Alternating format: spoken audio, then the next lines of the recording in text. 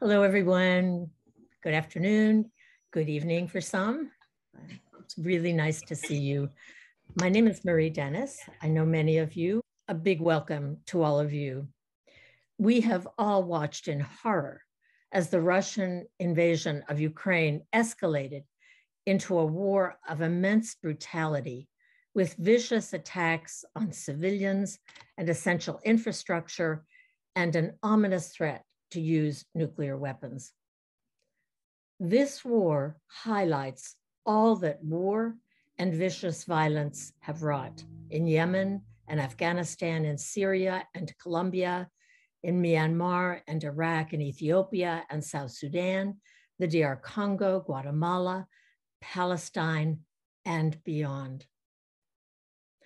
The war in Ukraine is not more important than the other wars destroying human lives and the earth.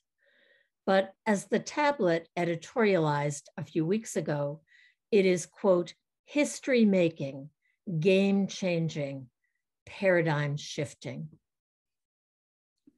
We begin our conversation this afternoon with a message from Sister Wamuyu Wachira, the co-president of Pax Christi International from Nairobi, Kenya.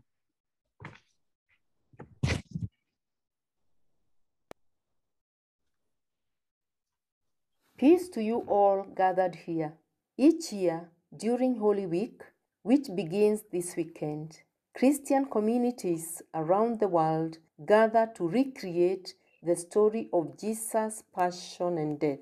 In dramatic public liturgies, we remember who we are as people of faith and why we believe that even the greatest of evils will not have the last word. We enter this Holy Week in a time of war, in what Pope Francis calls a third world war fought piecemeal. In Yemen and Colombia, Syria and the Democratic Republic of Congo, Ethiopia and Myanmar, Afghanistan and South Sudan, in communities protecting their land and water from exploitative mining, in favelas, barrios, and street corners, and now in Ukraine. We also remember that during the brutal Roman occupation of Palestine, Jesus was fully engaged in nonviolent efforts to change systems of violence and oppressive injustice at the roots of suffering and exclusion. Not only did he live nonviolently himself, but he used nonviolent actions to fight for social justice, peace, and inclusive communities. This week, even as we wait for the resurrection of Jesus, we remember that Jesus was crucified because of the way he lived, that he was crucified because he was upsetting an unjust and violent system, that he died as he lived, expressing forgiveness for those who were killing him. And he invited his followers to do the same, to love their enemies, to become nonviolent seekers of justice and peace, to forgive and repent, to build the beloved community. This is an important week then to reflect on the structural, cultural, and ecological violences for which we are responsible, on the wars that are raging, and perhaps most especially on the war in Ukraine, where powerful lessons about nonviolent conflict and nonviolent resistance abound. May our God of new beginnings enkindle in us a new heart and a new spirit, that we may follow in the footsteps of Jesus, who lived and exemplified a non-violent way of being and doing. Come, Lord Jesus, let our hearts burn within us as you speak to us.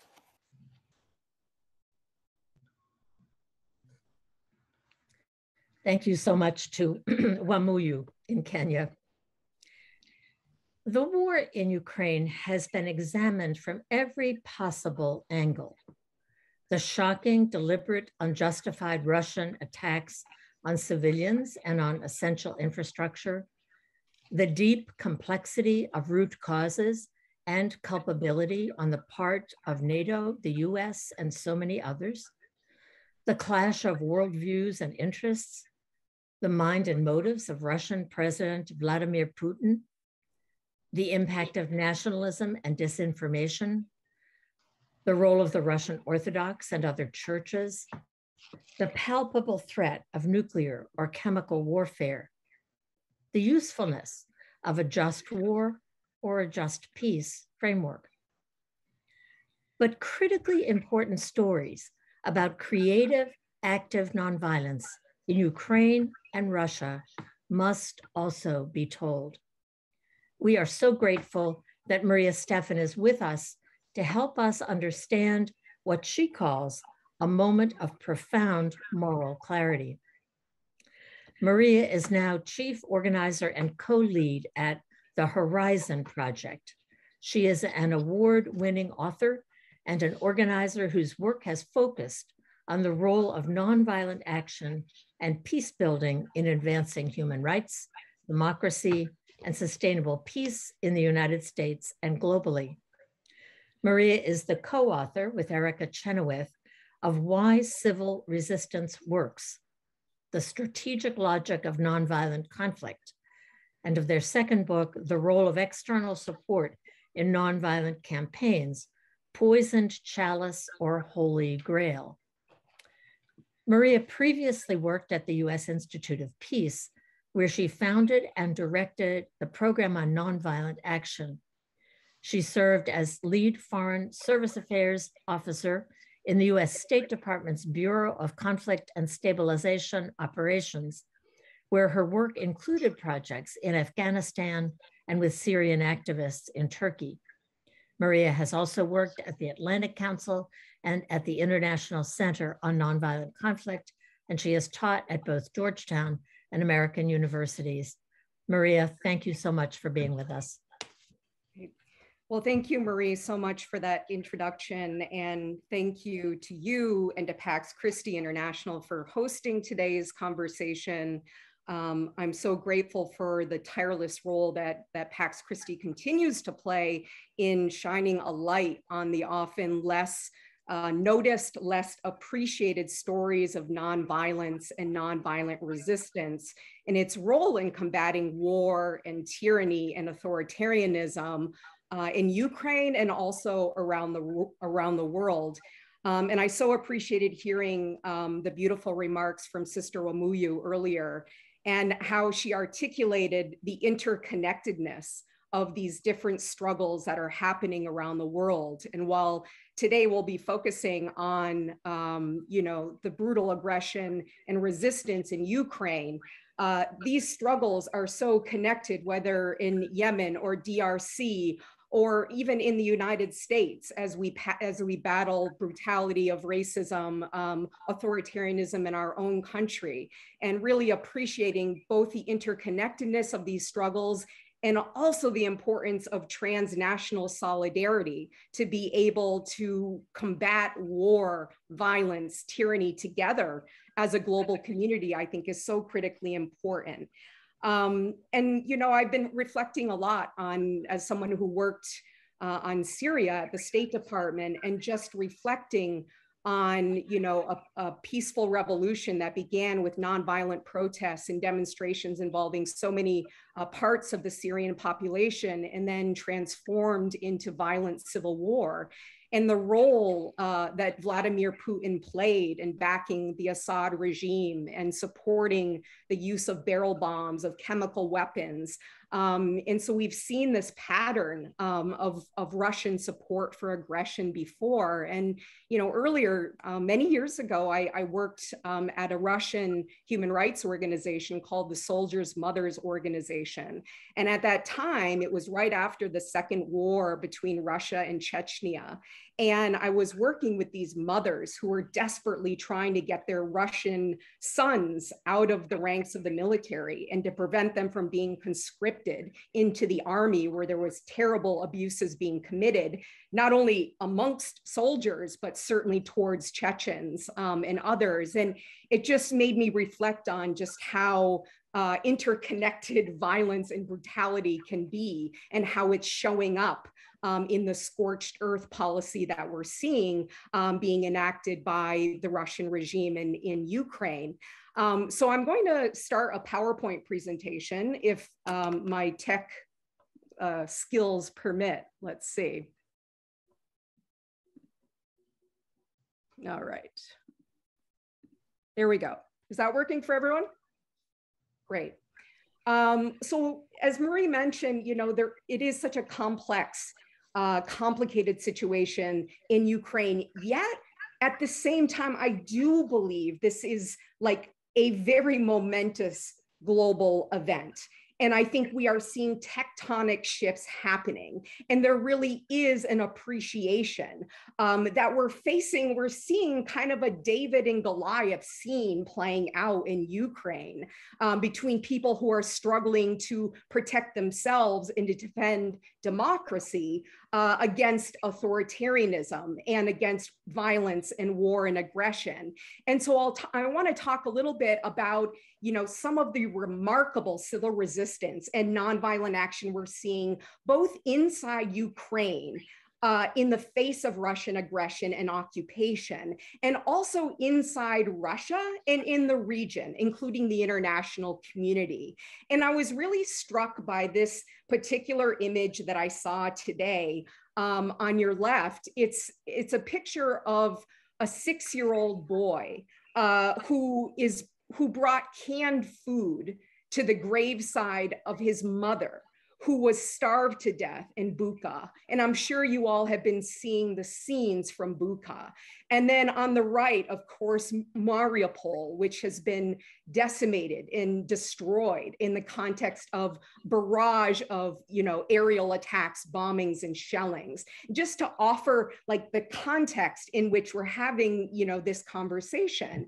And while it's true that right now we're looking at two armies facing off, two armies of two sovereign countries in an interstate war, there is also a very powerful form of popular resistance being waged by ordinary people, which I would argue will play a very important role in ending the Russian aggression and in paving the way for an eventual reconciliation between the Russian and Ukrainian people.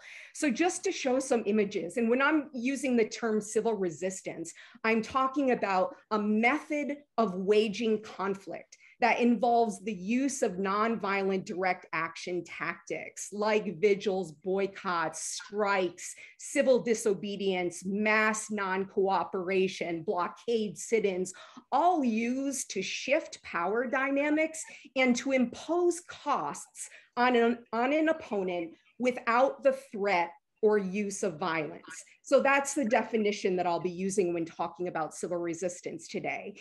And right now, inside Ukraine, in towns, villages, cities that have been invaded and occupied by Russian forces, you are seeing actions by ordinary unarmed civilians to stop, thwart, and slow the invasion of Russian troops, tanks, convoys, including these scenes in Kherson and Melitopol, where you've had literally people putting their bodies in front of tanks and convoys, in some cases forcing them to turn around and leave the cities or towns. And, you know, in Kherson, you probably have seen this image of the elderly Ukrainian woman who approached an invading soldier, Russian soldier, and began to engage with him, confronted him. Why have you invaded my country?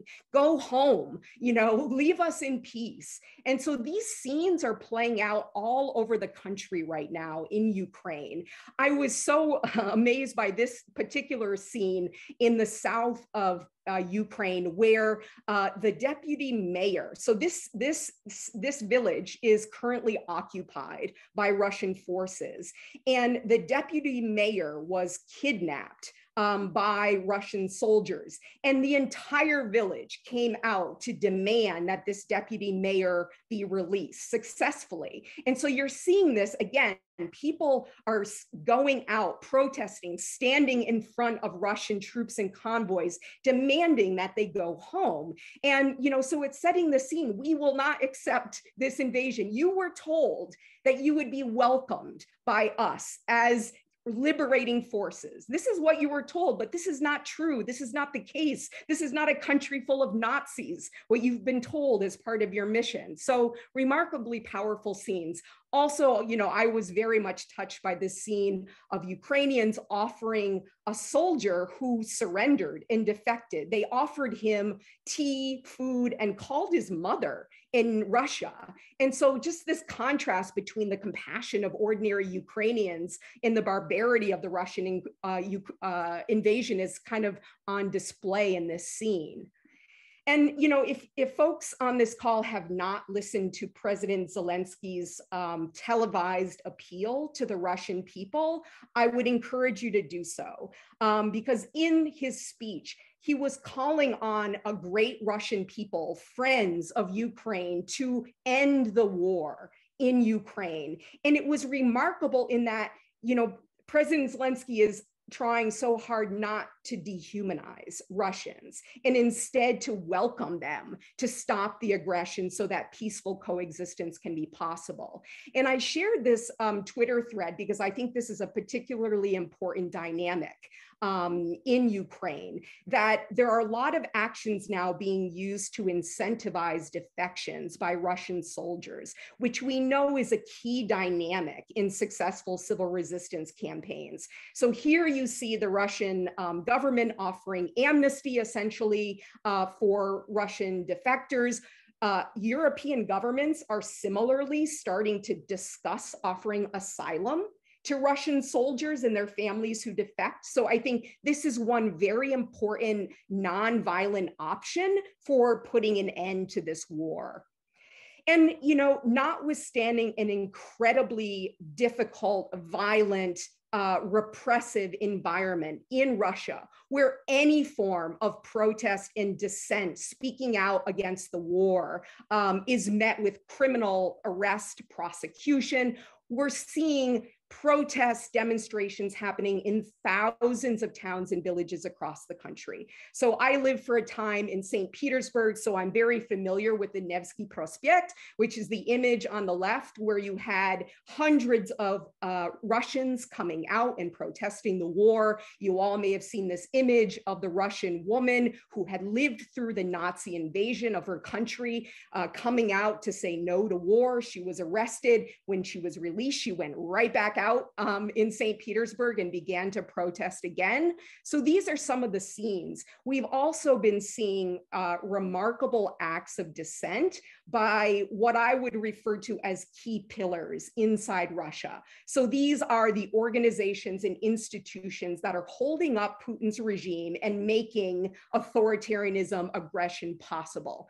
And the key thing about civil resistance, and kind of the secret to the success of civil resistance, is when people within these key pillars of support stop providing their consent and cooperation and start engaging in acts of dissent and non-cooperation, this is what shifts the balance of power. And this is what ultimately severs an authoritarian from his pillars of support. So this is how I believe the war will eventually end, when there is enough mass organized dissent happening in Ukraine, in Russia, around the world. So on the left, you all may have seen that even though the Russian Orthodox Church and Patriarch Kirill has blessed the war, essentially, very controversially, there have been a number of Russian Orthodox priests who have come out to condemn the war. So this particular priest is Reverend Berdine, who is a priest with the Resurrection of Christ Orthodox Church, and he joined the letter writing with, I think, around 200 other priests to say, my conscience dictates that I speak out against this war. And so that's a critical pillar of support. And then the scene of the editor of the most popular Russian television news station, who in the middle of a live broadcast walked out with this sign that said no to war. And she directly told the Russian people during the live broadcast, you are being lied to. She was arrested. I believe she was later released. But this is, again, a critical pillar where more dissent would mean, significant difficulties for Vladimir Putin. And then the scene on the right is the Russian tennis star, Andrei Rublev, who after a victory, and I think it was the Dubai tennis competition, tennis players are often invited to write something on the camera screen. So he wrote "No to War." Again, a pretty brave act, and knowing that you could face significant consequences back in Russia. So these are the acts of civil resistance that are happening. I was particularly struck by the image on the right. So this young woman, I think she's about 15 or 16 years old. Her name is Olga Misik, and she's known as Russia's Tiananmen teen. And you see her sitting there in the front of a group of riot police reading the Russian Constitution and demanding an end to the war. And so again, these are the acts of defiance. And I included, the images of the women and mothers protesting, because I think the role of women and mothers in showing dissent and demanding an end to the war is going to be very key. And I remember from research, and when I was working with soldiers' mothers in Russia, I had studied the role of Russian and Chechen women who literally marched onto the battlefield to demand the return of their sons and to demand an end to the war, and ultimately played a critical role in the end to the First Russian-Chechen War. So these are the key pillars and the key dissenters. And then, of course, the other battlefield, nonviolent battlefield, if you will, where civil resistance and nonviolent action is taking place is in the international realm. All around the world, we've seen mass protests, demonstrations, vigils, sit-ins. I was just walking by the Ukrainian embassy in Georgetown the other day and was struck by the images, the candle lights, the teddy bears, the signs, the written notes of solidarity. So you're seeing this play out around the world, which has been quite remarkable. And I think, many of these demonstrations have been led by members of the Ukrainian diaspora who have been very active and involved. I saw a number of these marches and demonstrations in New York City. And so I think, this is just a sign that people are coming together to demand an end to the war.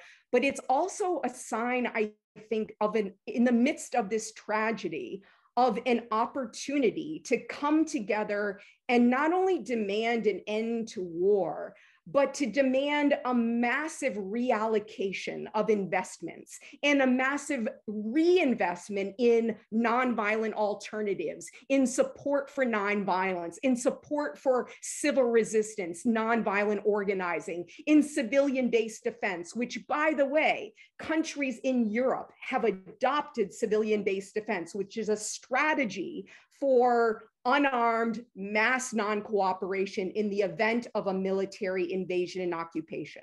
So Lithuania, for example, has integrated civilian-based defense in their national security strategy, and other Baltic countries have done the same. So now is the time to demand of religious congregations, religious leadership, and certainly our governments to make a much greater investment in nonviolent options and to continue to amplify the stories of civil resistance, nonviolent struggle that are happening in Ukraine, Russia, the region, internationally. We need to get these stories out so that not only do the nonviolent resistors see that we're with them, that eyes are on them, but that people know that this is a legitimate, powerful means of challenging tyranny and aggression. It works. We know from the research that nonviolent resistance has been twice as effective as armed struggle. So there's a lot of work out there that we know that we can invest in. So even though there's a lot of focus now in increasing military support to Ukraine, increasing defense budgets, now's the time to say, okay, we also need to be putting massively more attention, focus, emphasis on a methodology of waging struggle and waging peace that is far more effective in the short term and longer term. And that, I think, is now both the challenge and also the opportunity of our moment. So maybe with that, I'll leave it to question and answer. Maria, thank you very much. That was a lot to think about. And we would invite your questions. We have some time now for questions and discussion. So I would invite you to either use your emoji raise hand function to raise your hand, or just wave your hand so we can see it in front of your camera. Questions, comments?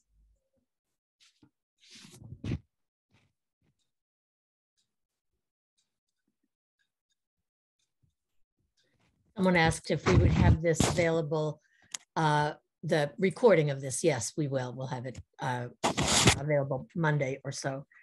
Yes, Catherine. Could you, Maria, could you comment on the sanctions that are being imposed, not just by the United States, but by other countries as well? You know, I have heard that they can be considered a weapon of war. So would you say a little bit about whether or not they're good to use, and whether or not they in fact are in a somewhat of, could be a violent means, because they affect ordinary citizens that have nothing to do with the waging of the war?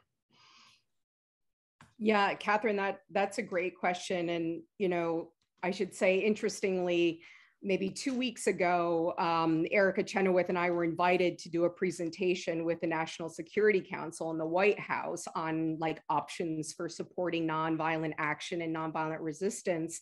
And this was one of the first questions that they asked as well. Well, what is the research on sanctions and when are they effective? And, you know, my colleague Erica has done a lot of kind of thinking and research and writing about this. And they were saying that, you know, the story on sanctions is complicated.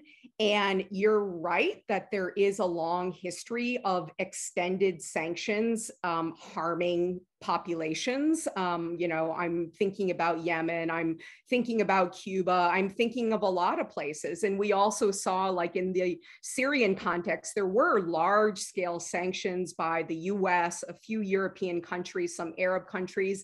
And, you know, Assad in that case was able to go around them and was able to secure fund support to kind of prop up the regime, notwithstanding the sanctions. So I think, you know, what a lot of the research shows is that targeted sanctions of individuals and key perpetrators of violence and their families tend to be effective in changing incentive structures. So you're already seeing kind of targeted sanctions of, you know, Russian officials, Putin himself, his children, because what often happens is that the families of kind of authoritarian leaders are studying in fancy private schools in London and other places. And only when they start to feel it in their pocketbooks and in their inability to, you know, go to these fancy schools and have luxury yachts, do they actually start to do something. So people need to feel economic pressure. So targeted sanctions tend to be effective. I think, you know, so the story on broad-based sanctions is where it gets murky and is complicated. And I think, you know, what the strategy, as I understand this, the sanction strategy, one thing I would say that's different in this case compared to other US-backed sanctions, where it's often the US going at it alone. I'm thinking Cuba, for example. In other cases, you know, where it's just unilateral sanctions that are putative in nature. In this case, you have almost the entire European continent, you know, the EU, other countries involved in a broad-based set of sanctions targeting financial institutions. So the theory is that, you know, the sanctions are intended to limit the Russian government's ability to wage war. So stop the transactions of funds, stop the oligarchic base of support for the Putin regime. So in that case, I think those types of sanctions can be very effective at eroding the ability of the Putin regime. Where it then becomes complicated, though, is, okay, is banning and boycotting all products and services, is that helpful? Certainly, if there was humanitarian assistance that needed to get to Russia, cutting that off probably wouldn't be a good idea. So I think, you know, it's not a straightforward story. I can't say good, bad, but that's at least what some of the research on sanctions suggests. But another thing, here's another interesting research point on sanctions. Sanctions tend to be most effective. So I'm thinking of the anti-apartheid struggle in South Africa. So as you know, this is why, like, this case reminds me a lot of the global anti-apartheid struggle that was taking place to end apartheid in South Africa, where there was massive sanctions, boycotts, divestment, the like, the gamut. It was very internationalized.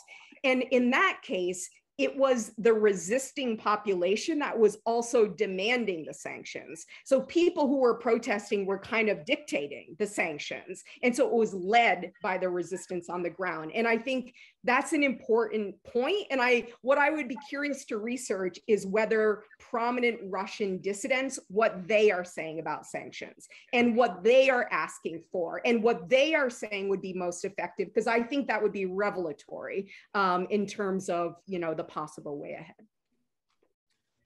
Thank you, Maria. I'm going to also recommend that you certainly can write your questions in the chat if you have questions. And with so many people on Zoom, it's a little bit hard for me to see waving hands.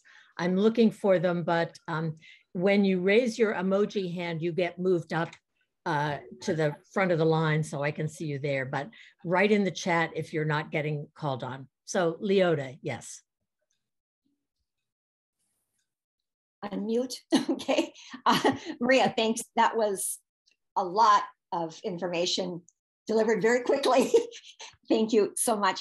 At the end, you said now is the time to exert pressure on governments and on policymakers to embrace nonviolent resistance. Practically, what do we do? How can we do that? Oops, sorry. Yeah, so that's a great question. I mean, I think in part, so as we're talking about what the US government should do vis-a-vis Ukraine, right now the focus is on humanitarian assistance and military aid. Okay. So the appeal needs to be significantly increasing assistance, non-lethal, non-humanitarian assistance. So through various advocacy channels, and Pax Christi is a wonderful channel for advocating, you know, policy investments in non-military alternatives. So making that an ask. And I think you will find a lot of resonance and support within the US government for exactly these appeals. Because right now, what I'm seeing is that there are a lot of kind of offices and agencies in the US government that are trying to figure things out. And what do we do? How do we invest? So I think this is one particular very specific area vis-a-vis the US government. There are also a number of non-profit, non-governmental organizations that are now very actively involved in supporting nonviolence and nonviolent resistance in Ukraine in the region. So I shared in the list of resources at the end, the webinar for the Kroc Institute event on civil resistance in Ukraine and the region. And I encourage folks to listen to that only because one of the speakers, Kai Jacobson, who's the executive director of Patria, has been working with other organizations to organize a platform called All for Peace. And All for Peace is being used to both inform, amplify, and coordinate assistance for nonviolence, nonviolent alternatives, and to coordinate policy advocacy vis-a-vis European, US, and other governments. So I don't think they're working on a website right now, so otherwise I would have included a link to the All for Peace website, but at least in that webinar, you'll have a sense of what they are kind of how they're organizing, the kinds of asks. The other thing is that Patria and these organizations were recently in Ukraine where they met with a number of activists, humanitarian assistance leaders, and others to listen directly to them about what types of assistance would be most helpful in this moment. So I think hearing what Ukrainians are asking and, you know, demanding and, you know, trying to be responsive where possible is generally a good way to go. So those are, I guess, a few immediate thoughts. Thank you. And I think Jim's, I know his last name, asked in the chat about making all those links live somehow in an email or somewhere so that oh we yes, actually yes. them. Let me try. I'll try to do that. If Maria, if it's difficult for you to do right now, we will also send them all to you. To everybody who registered for the webinar, we'll send that slide so you have those links. I just want to also add one question before we get to Father Zur and Rosemary. Jean Stoken wrote in the chat a question that relates very much to the last one you answered. What has been the response of US policymakers with whom you've met? Was there any openness? How to build on any openings for the short term on Ukraine and or the long term on military spending? What was the reaction that you got at the National Security Council or in other places, Maria? So there was a lot of interest in how to support nonviolence, nonviolent resistance. I mean, there's always an education element involved of like, what is nonviolent resistance? How does it work to affect change? What are the tactics, the strategies, and the very clear notion that civil resistance works because it's led by people living under oppression. Civil resistance doesn't work because the US government is supporting it. And, you know, there's a whole lot of research about when external support can be helpful and when it can be harmful. But there are certain things that the US government can do and ought to be doing. And so a lot of the discussion was about, there was a lot of discussion about sanctions. There was a lot of discussion about defections. So what brings about defections in the key pillars of support that I was talking about earlier? Because again, defections are very strongly correlated with successful civil resistance campaigns. So when members of the security forces, you know, when members of the state-run media, when members of the strong religious establishment, when cultural figures, when educational leaders start saying no and engage in collective stubbornness, that's what shifts the dynamics in these conflicts. So their questions were about, like, you know, how does this work? And, you know, what can we do that maybe is at least not harming those efforts?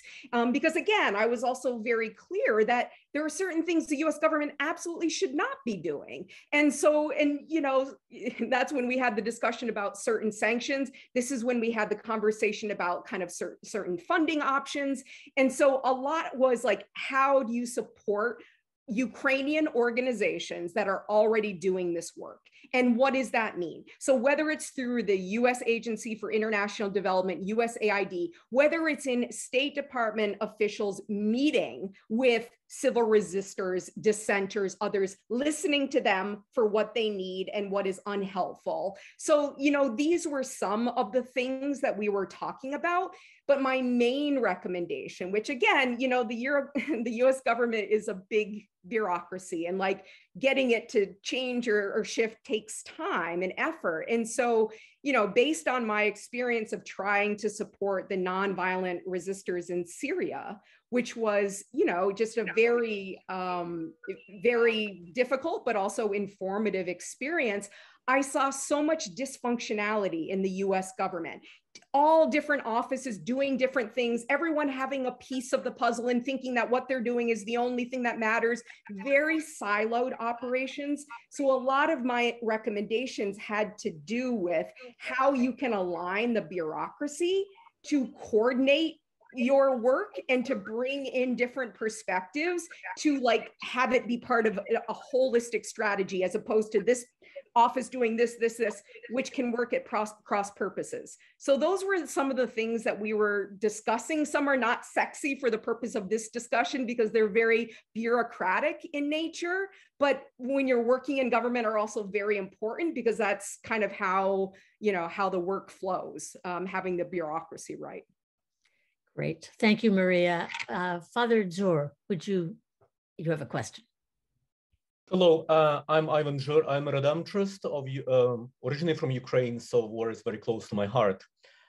One thing I wanted to mention, if you wanted sources on Russian dissidents outside of Russia, I would recommend to look at Mikhail Khodorkovsky, who was a Putin's prisoner in prison for 10 years. He served his term. He resides in London, and he provides every day a lot of videos, a lot of analysis of where does it goes. So But my question here to you, Maria, is how do we supposed to understand the statement of the Holy See, especially Cardinal Parolin, where he stated a couple of days ago, Ukrainians are allowed to use weapons, but nobody is supposed to send them weapons to Ukraine.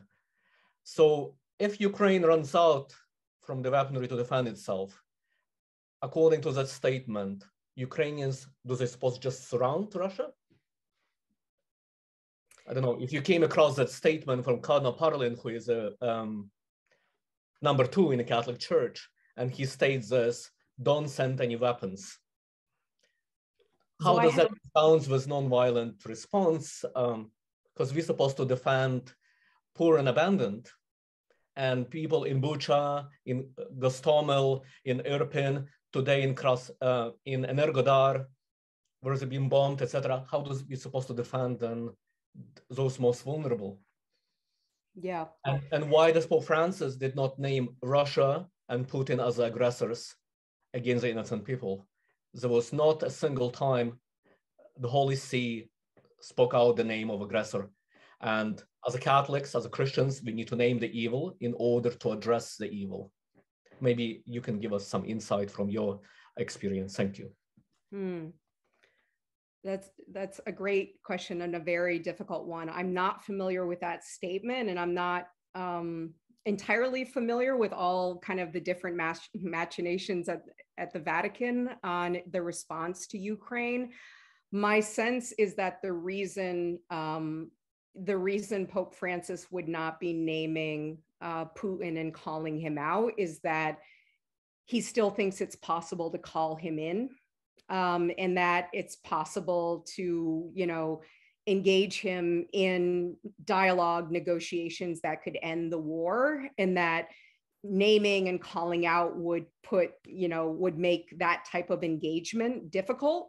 I don't know. I mean, there are arguments that could be used on both sides, because it's true that when you get past a certain point, you do have to call out an evil and take a side, not because it's against Putin. It's about, we need to end the war, and we need to kind of call out, what is causing it, but in a way that's going to bring in others and other Russian influencers. And who knows what's happening right now in the Kremlin. I mean, I know some people are experts in kind of the different movements, and of course, the types of pressure that Putin may be under right now. So it's possible that there are power shifts happening right now. And then the question for, I would imagine, the Vatican becomes, how do we navigate these different power dynamics happening right now in the Kremlin? But I think the most important thing, in my opinion, that the Vatican could be doing is calling attention to the letter of dissent.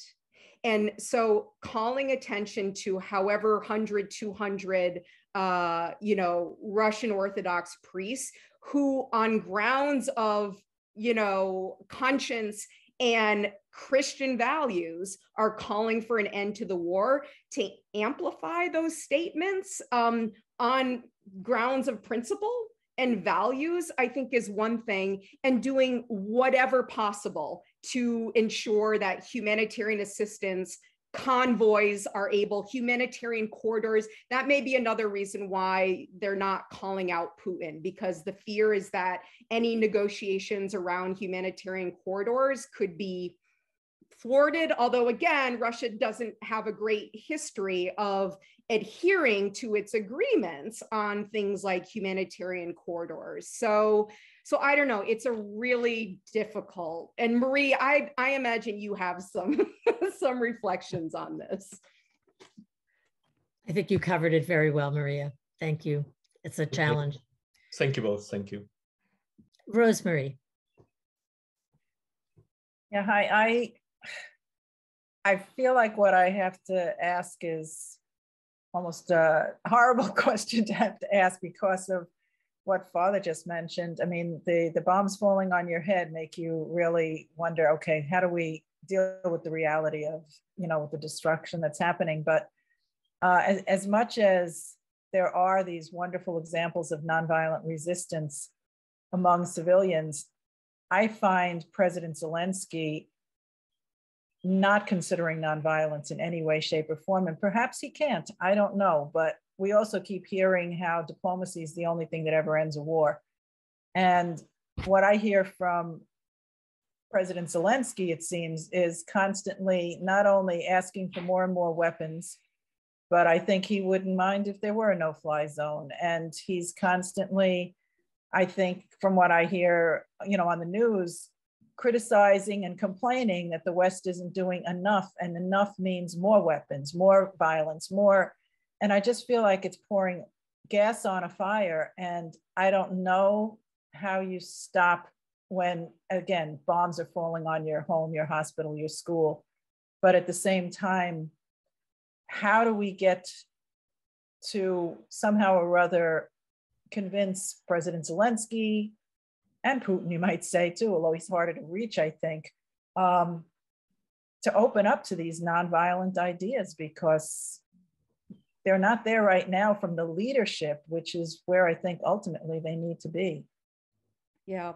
I mean, that's a great reflection. I think Zelensky has been very strong in just like maintaining morale and in sending a clear message that we're against the Russian regime, not the people. I think that's been the strongest aspect of his outreach. But it did come up in one of the earlier conversations, the All for Peace platform. So the Patria platform, there's a working group that's part of that platform that's focused on nonviolent direct action support to Ukraine, Russia, and the region. So there are a number of different kind of working groups and task force.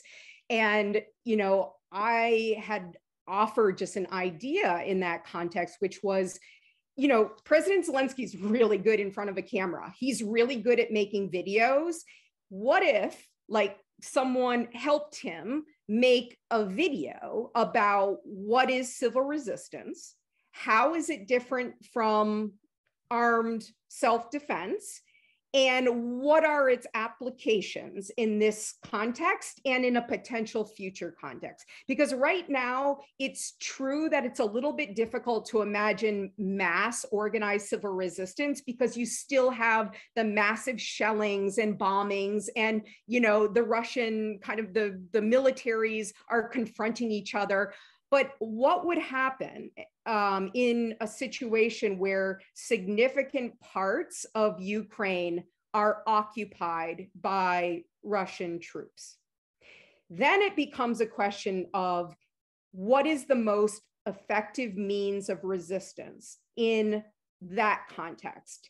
And one could argue that a pure disciplined nonviolent resistance strategy would actually be more effective, and that combining armed insurgency with nonviolence could do what it did in Syria, which is intensify the violence, like get a lot more people killed without necessarily advancing political objectives. So then it needs to be a strategy conversation. And I feel for Zelensky and the leadership, because when you are being, and this is why I sympathize with Syrians, when you are being bombed by a vastly superior military, and it's coming from all sides, and they don't respect humanitarian law. They are going to target hospitals and schools and civilian populations because they've done it so many times in the past. There is a reason why your instinct is to say, give us whatever it's going to take to make the missiles stop. So I understand that, but at the same time, then it has to be part of a strategy conversation.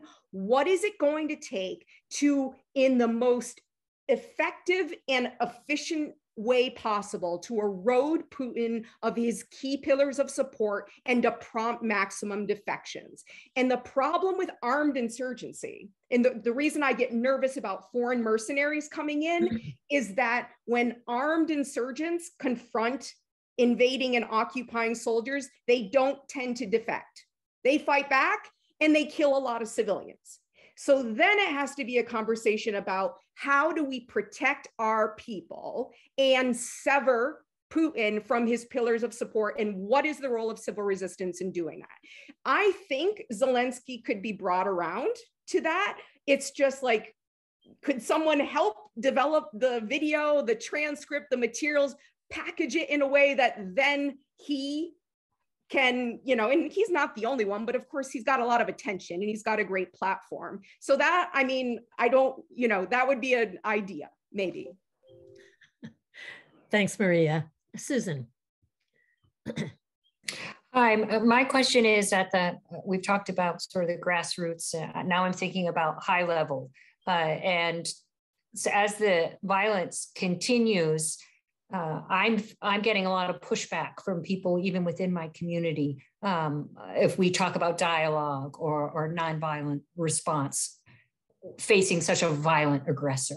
So what would be the most effective means of resistance by NATO countries who are just consumed with trying to avoid World War III? So, you know, they've come up with these sanctions, but the violence continues, and all eyes are really looking at Germany. Germany is just continuing to buy energy from Russia.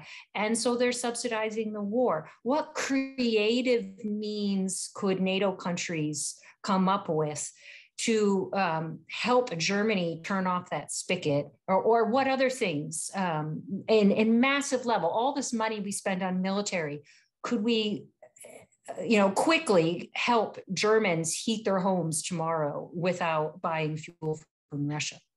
Yeah, that is a great question. And I was just reading something today how Putin's like invasion of Ukraine is turning so many people into climate activists. Because of course, if Europe and the West were not reliant upon Russian fossil fuels to fulfill their energy needs, this would make his war of aggression a lot more difficult and less likely. So, and linking this, by the way, nonviolence to Laudato Si, I mean, this is the strongest case for massive like investment in energy alternatives. So you're thinking in the right direction with this. And there are a couple of initiatives I know we're providing some energy sources in kind of the temporary period. But I think Germany is facing a lot of domestic pressure now to end the import of Russian coal and natural gas. So it'll be interesting because, again, it's such a difficult balance, because the German economists will say, if we turn off the spigot today, we will face a profound economic recession. And oh, by the way, there's another dynamic happening in the neighboring France. I don't know if you all are watching, but Marine Le Pen, so the daughter of, you know, kind of the far right fascist leader, won something like 50+% in the last polls. So there is a concern that you will have a far right leader assume power in France, which has to be making a lot of leaders really nervous about doing anything that would lead to a major economic downturn that always benefits the kind of extremist populist types. So there are like a lot of considerations, I imagine, right now. But your point of like, let's use this as an opportunity to press for alternatives and alternative investments in alternative energy, I think is absolutely the right one around the world. I mean, how many dictatorships has the United States backed up because we wanted access to oil reserves? It's ridiculous. So like, if we're serious about ending support for authoritarianism, we have to do a massive rethink of our energy consumption for sure. Thank you, Maria. There are a few questions in the chat that maybe we can group together, but are interesting. One was just what can individuals do, and is there any legislation in moving anywhere in the U.S. Congress that would be kind of like the Burma Act that passed in the House, that would call for targeted sanctions and humanitarian assistance? Is there anything like that that you know about going through Congress?